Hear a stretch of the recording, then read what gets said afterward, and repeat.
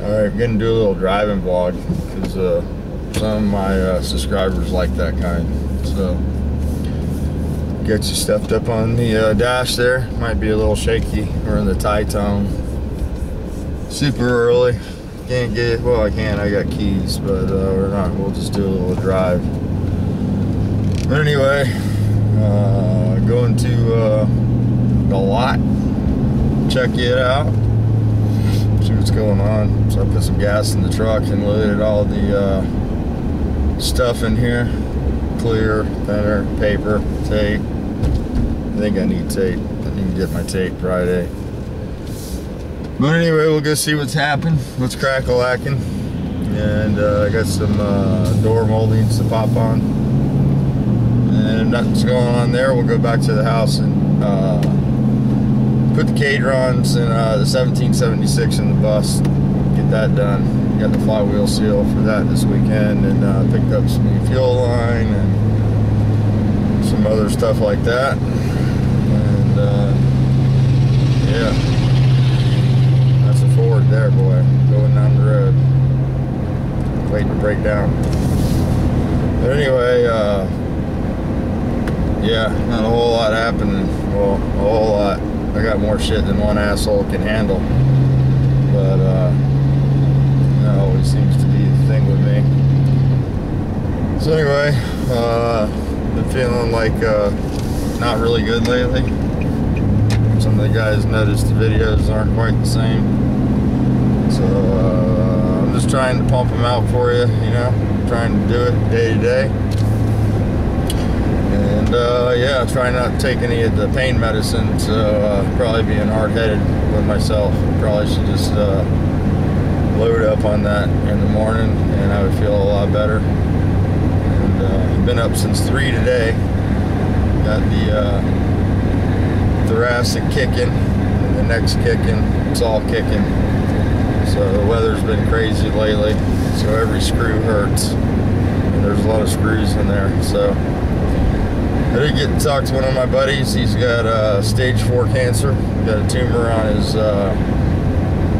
spine, and he's got some of the same issues I have with his disc deteriorating.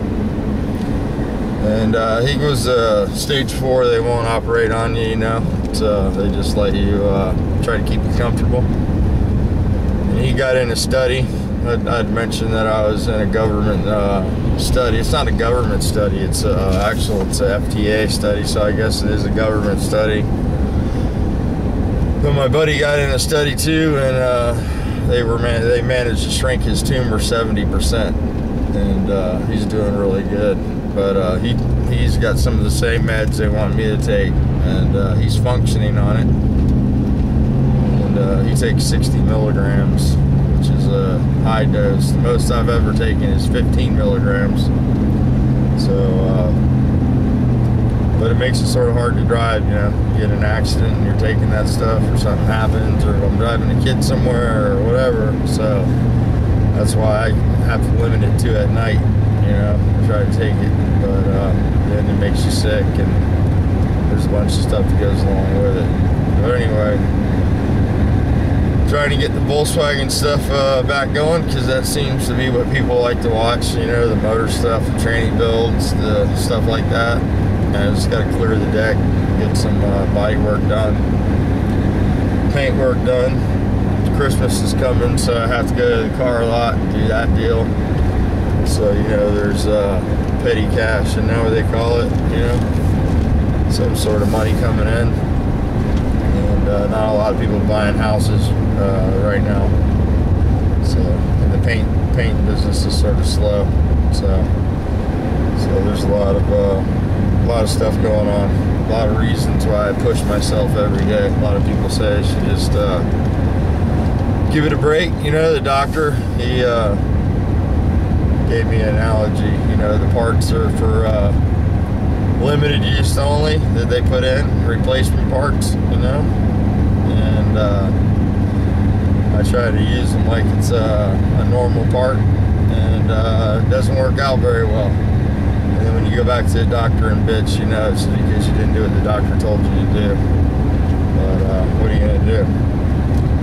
It's like drinking water in Mexico and then getting pissed off because you get a stomach ache. But I'm dealing with it. And I got everything all sanded for the lily, for the bug. A couple guys said that that's a unicorn or a pain in the ass job, or it's cursed, or whatever the case might be. The shop that wrote the estimate for that didn't want to repair the car. If that gives you any indication of you know, the shape the car was in. Should have been junked, but it had sentimental value to the person, and I'm a soft-hearted person, and I did the job. You know, probably shouldn't have done it, because I don't think they're even going to keep the car. I think they'll sell that, and I'll never have a car that nice. But maybe one day, if I get rid of all this stuff, and can work on some different projects, you know what I mean? We can work on more stuff like that. But as far as doing a car like that for somebody, man, that's just crazy. It started out as an insurance job, turned into a full-on restoration. And insurance jobs, usually you got a cycle time on it. You know, there's so many days. For every 5 hours, repair time is 1 day. So if you have 42 hours repair time on an estimate, you know, that gives you, you know, a week and a half to get the car done. Paint time, labor would be extra, of course, but that's how it sort of goes. 5 hours equals 1 day of rent a car in the insurance estimate world. And insurance jobs, you know, I love doing that kind of stuff, but I'm not a body shop, so the only time I get an insurance job is from an insurance adjuster that I've worked with in the past at body shops. And it's usually when a body shop doesn't want to fix the car, or, you know, they don't have somebody there that can do that deep of a job. But anyway, hopefully the color will match. I got a quart of color left over. I'm gonna make another quart of paint to base everything, then I'll do a drop coat with the paint that I did the shell with, so I should be good. And hopefully they like that color, because that's what color it's going to be. And we'll get that all bolted together and get that out of there, and that'll open up a big spot. I got the bus moved back inside last night, and the race car, they got rained on for 3 days, 4 days, I don't know. So next is Chip's bus. We'll take a little time off, get his motor put back together, pop that in there, get that running, and get that back to him. Apparently he didn't go to Bug Jam. I lied to you guys, told you that he was going to go over there, and then he decided not to go. So he still has that car, and that's a 1600 that we built on YouTube. I saw a YouTube video yesterday, and the guy's machine shop, I'm subscribed to him. He does quite a bit of videos. He seems like a fairly good guy, but he was way off on his information on his last video that he made. He had a Volkswagen crank that he removed the flywheel off of, and he claimed that the guy had been watching YouTube videos on how to build Volkswagen motors, and that there weren't any videos out there that explained how to put the rod bearings in. So I went back and watched some of my old videos that got 20,000, 30,000 views on them. Thank you guys for watching those, by the way. With only 1 thumbs down on those, with 142 comments on a couple of them. So I really appreciate that kind of feedback, you know. The Volkswagen videos that I put up, they're pretty solid, you know. When it comes to Volkswagen stuff, I'm not going to steer you too wrong on that. But he claimed that there was nobody on YouTube that taught anybody how to actually put a rod bearing in the rod. So I had to go back and watch my videos on how to build a 1600, and yep, I show you how to put the rod bearing in, how to line the tangs up, how the bump should be on the rods or the slot, you know. And the videos are pretty detailed, so that was some bad information there. So anytime I see like you know, really bad information, like the guy said there's no videos on YouTube that show you how to correctly build a 1600 or a Volkswagen motor. So I was like, wait a minute, let me go check my videos to make sure that I'm not a complete idiot. And those are the videos that people like, you know. Go figure. vwdarrin, I don't know. I like the paint stuff. The paint stuff sort of pays the bills, you know, usually. Volkswagen stuff sort of more labor of love type deal. You don't make any money doing Volkswagen stuff. You just don't. The parts guys make phenomenal money. The crap that they get from China now is so shitty that they only buy stuff that they can make maximum profit margin on. So it leaves the builder with nothing but chaos. You know, you have to make sure everything's right and fits, and there's a lot of stuff to it now. Where in the old days, anybody could just throw a motor together and have good luck because the quality of part was so much better. But yeah, a little shot here for Doug. Lakeside Rancher. Here you go, buddy. Should be back in the boat in here and going fishing today. Yeah, doing some fishing videos like John Marks. That's what I should be doing. Anyway, I'm not. I'm going to the car lot. But anyway, this vlog's getting long. I just wanted to clear that up. I did go recheck my videos to make sure that I did properly put the bearings and stuff in there and all that stuff. And I don't usually make a video of it's bullshit, you know. Sometimes we do stuff different, you know. In the body shop side, the body business, there's a lot of different ways to do stuff, old school, new school, you know. So there's always some you know, lack of communication there, or, you know, you're a hack, I'm not a hack, this guy's a hack, that kind of stuff. But when it comes to the Volkswagen stuff, it's sort of plain and simple. And I always like to say, you know, if you like to talk too much shit, just bring it to the track and let's light those scoreboards up and see what happens. So, you know, ET slips don't lie. And that's horsepower. You can either make it or you can't make it, you know what I mean? And you can make so much horsepower with parts that you can buy in magazines, and then you have to step out of that realm and get into the high dollar end of it. And I don't have any customers at all currently. They're at a high dollar end of Volkswagens, you know, it's just not out there.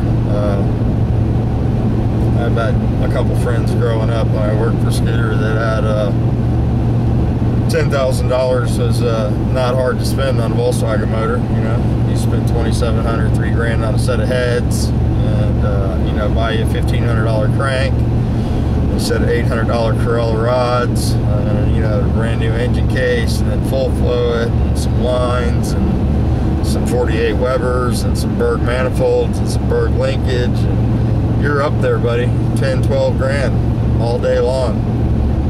And those customers sort of went away. What they did was they just made the motors bigger. Now, you know, you just build a 86 by 94, and it's pretty easy to produce 200 horsepower. Those parts don't live very long at that horsepower number.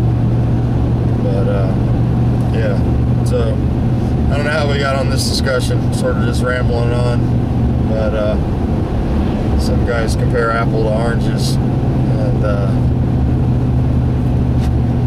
I try not to confuse you. I try to make the videos as simple as possible, because I'm pretty simple. But I had good teachers, you know. I had the fortune. Well, fortune, yeah, it's a fortune to me. It was a misfortune to my parents. Hated it. You know, almost all my brothers and sisters went to college.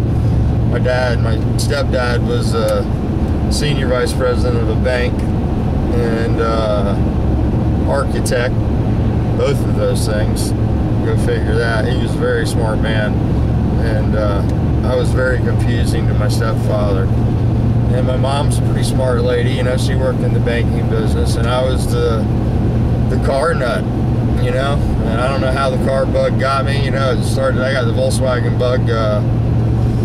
I used to have a Datsun 510, and I would do burnouts in front of Scooter shop there, you know. And finally he nailed me down, and I ended up going to work for him, and I worked there for 15 years. And I missed one day in 15 years. So, and I paid attention when I worked there. You You know, it was a lot of having my shit checked for about 3 or 4 years. Everything I would do, you come back and check, you know, everything that I touched. And you know, I had studied to be an auto body man in high school and took 1 year of trade school at Mid-Florida Tech, and then I met Scooter and sort of fell off the auto body path. But that's why I have the experience with both. But and you know, not only Scooter, I worked for Scooter for 15 years and got into the paint business when Scooter's paychecks would no longer support my family or my lifestyle. So you know, you have to make the decision. Sometimes we leave the things we love to you know, get the income to support the things that we love. And that was the case with Scooter. I mean, it was clearly a money issue, is why I got into doing body work. And I got into doing body work because of Scooter. You know, he knew somebody that worked at a dealership, and we talked about the money situation, and he was nice enough to get me into a dealership, and I was nice enough of his friends to train me and bring me up to speed in the body shop business, where I did that for 20 years. And then, you know, had my accident and sort of retired from that. But in between the Scooter thing and the body shop thing, I was fortunate again to get an opportunity to go race alcohol funny cars. And the first person I worked for was a Division II WNHRA race. You know, they have different divisions around the country. Division II champ. And that was Terry Mullins, and I got a chance to work with him through a friend, and it was me and John Reynolds was the crew chief, and Terry Mullins was the driver, and we raced that car quite a bit, and it blew up every time we run it. And it'd either drive over the crank, break the crank, window the block, it would do something every time. And it was a motor building lesson from hell, and it was a steep learning curve for sure. And went from working for Terry to working for Brad Anderson. A lot of you guys will see BAE on any alcohol funny cars. They build a lot of the alcohol funny car motors, drag boats, stuff like that. So I got to work with some 5-axis CNC machinery, making cylinder heads, and you know, got to work on the car, stripping the blower, did the right cylinder head, did the clutch, and I got to work with some really talented people. Got to race people like Frank Manzo and Bob Newberry. You know, those were guys that we were trying to beat on a regular basis. And I was watching the award ceremony for 2013. Looks like Frank Manzo stepping down from alcohol funny car racing. He got a lot of Randy stuff when we went top fuel racing, and I'm sure he runs a lot of Alan Johnson stuff now, but he's with Alan Abbey, but he's retiring. And I was sort of reflecting back, watching those guys on the stage take trophies, and John Glade, his crew chief, he's another friend of mine, friend of Andrea's too. He gave her a good goose in the race trailer one day. She was sitting up on the bench in the trailer, and he came in, and she was wearing a skirt there, and I guess it was too short. And, he gave her a little pat on the butt. Yeah, I'm sure he still remembers that. But yeah, I see those guys, and I see the things they're doing, and it makes me want to get back into it, but I know I'm not healthy enough to do that. So right now it's just YouTube and used cars and Volkswagen motors. So things could change though, you never know. But anyway, thanks for sharing the ride with me. I'm gonna go ahead and shut this off because it's probably like a 20-30 minute vlog. Way too long, probably nobody's gonna watch it. I don't understand the new YouTube, and not getting a lot of help from my son. My wife doesn't understand it, the Google Plus thing. I don't know how to get into a circle, put people into a circle, if I have to resubscribe everybody or what I got to do or any of that stuff. I figured there'd be some people that would make some videos, but no, not constructive or helpful videos yet that I've seen. Maybe I haven't found one yet. I don't know. Maybe somebody will still is in the process of making one. But anyway, hopefully you guys stick with it. The views hang in there, and yeah. you guys keep watching, because the interaction is what keeps me pushing the record button. And yeah, so it's been a fun 3 years, 2 years, whatever it's been. It's been fun for sure. So, all right, well, we're here at the City of Cars. Looks like the chain's down, the barricade's down, and there's not too many cars out front broke down. I missed that turn, and I'll get the next one. So here we go. It should be a fun day. I'll try to turn the camera back on when I do something constructive, and if this isn't too long, I'll upload this for you. Until then, you guys have a great day, and as Adam says, keep on vlogging.